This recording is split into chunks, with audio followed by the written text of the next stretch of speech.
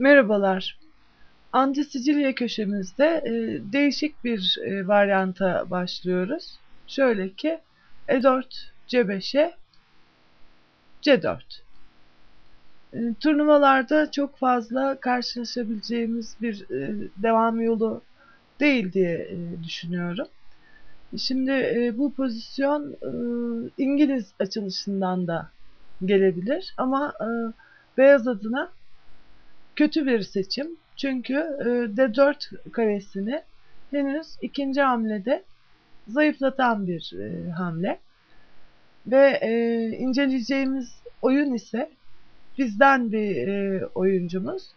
Siyahlar Emre Karadeniz, beyaz ise Brett Tyndall 1994 yılında 18 yaş altı Dünya Şampiyonası'nda oynanmış bir oyun.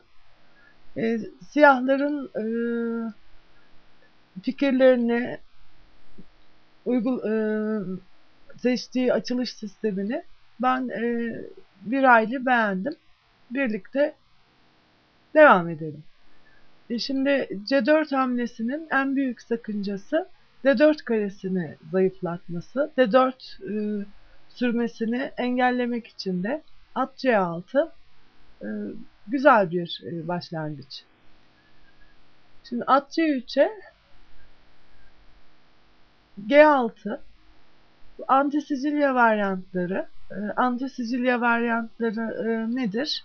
Beyazın açık sicilyeye girmediği, D4 sürmediği varyantlara diyoruz. O zaman G6 hamlesinin de mantığı belli. Fil G7'den D4 karesine baskı yapacak. Zaten bu fikir birçok antisicilya varyantında siyahın favorisidir. G3 ile devam ediyor beyazlar. Fil G7, D4 karesine yönelik bir taş daha. Fil G2, D6, at G2 ve E6. Şimdi bu partide beyaz İngiliz ve kapalı sicilya fikirlerini birleştirerek oynamış. Siyah da bu doğrultuda atı E7'den geliştirmek istiyor. Roka at G7 nitekim ve D3'e siyah da rok atıyor ve fil E3'e yine E4 sürmeyi isteyen bir hamle. Siyah da at D4 ile D4 karesini işgal ediyor. Şimdi kale B1, bu daha çok İngiliz partilerinde rastlanılan bir fikir. B4 sürmek istiyor. Ve at C6 yine hem D4'ü hem B4'ü destekleyen bir hamle. Ve A3'e de siyahlar A5 ile B4 piyonunu sürdürmüyorlar. Ve B3 B3'e kale B8 belki B5 B6 fikirleriyle vezir D2'ye B6 ve F4'e ise fil B7. Şimdi G4 kapalı sicilyada da çok rastladığımız planlardan.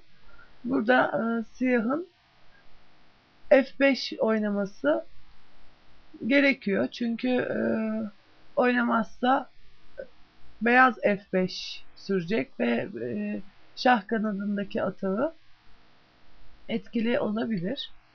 F5. Şimdi beyaz burada G5 oynamış. Bu iyi bir hamle değil. Çünkü gerginliği azaltan bir hamle. Şimdi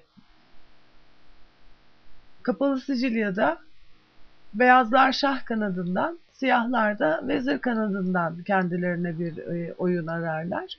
Ve beyazın şah kanadı atağında atların rolü çok büyüktür. O yüzden siyaha beyazın atlarından en az birini kesmesi tavsiye edilir.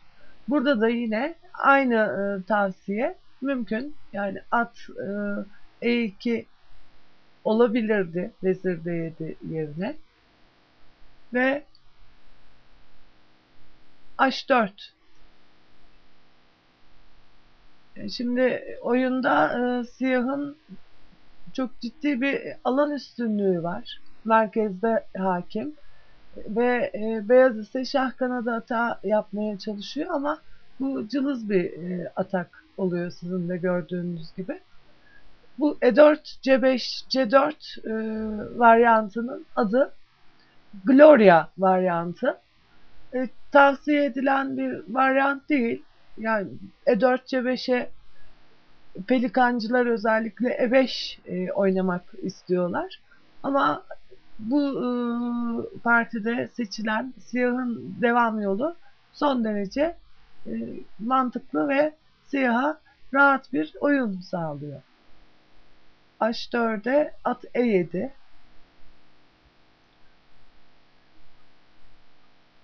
F5 gibi hamlelere at F5, B7'deki filin önünü açıyor. H5 ise bir piyon fedası. Burada Emre arkadaşımız piyonu almış. Doğrusu da o bence. At G3. Şimdi H5 piyadesini istiyor. Vezir E8. Vezir E8. Şimdi H4 oynayacak siyahlar. Vezir D1'e ise yine H4 burada iyi hamle. Şimdi at H5 de olabilirdi. Oyunda at E2 geri dönmüş. Şimdi at H5'e şöyle bir sıkıntı var. Atın geri dönüşü yok. Yani fil H8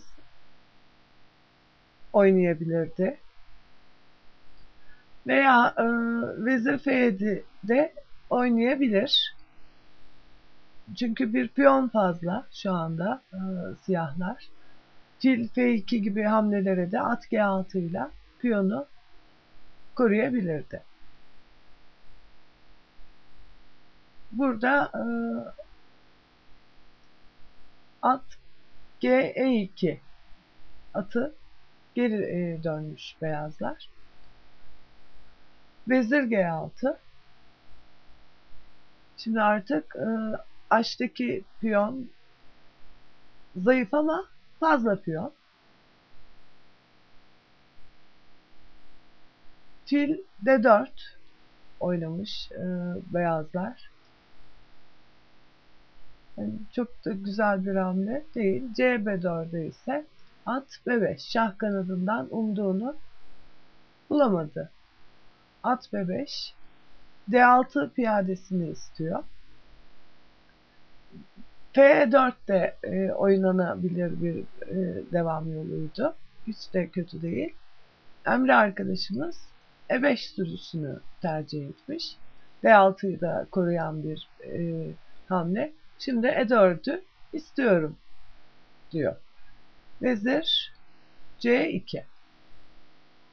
Tabi bu son değişimle beyazın E3 karesinin çok zayıf olduğunu görüyorsunuz. Vezir C2, H6. Artık siyah fil yok. Yani bu piyon zincirini bozmamızın siyaha bir zararı dokunmayacak. Şimdi F5. Bu da yine iyi bir hamle değil. At F5. Şimdi birdenbire siyahın bir tehdidi var. Fil G2 ve at E3. Fil B7 almış. Kale B7 ve kale F2. H-G5, F-G5, vezir G5'e, kale G2. Burada siyahlar şık bir şekilde vezir G2 ve şah G2'ye at E3 ile taş kazanarak partiyi kazanıyorlar. Oyunlarımda kendi oyuncularımıza da yer vermeye çok gayret ediyorum. Siyahlar bu partide kötü hiçbir şey yapmadı. Beyaz belli bir yerden sonra çok zayıf hamleler yaptı. Fakat açılış olarak siyahın seçtiği sistemin ve oynadığı devam yollarının bu varyant için çok iyi olduğunu düşünüyorum.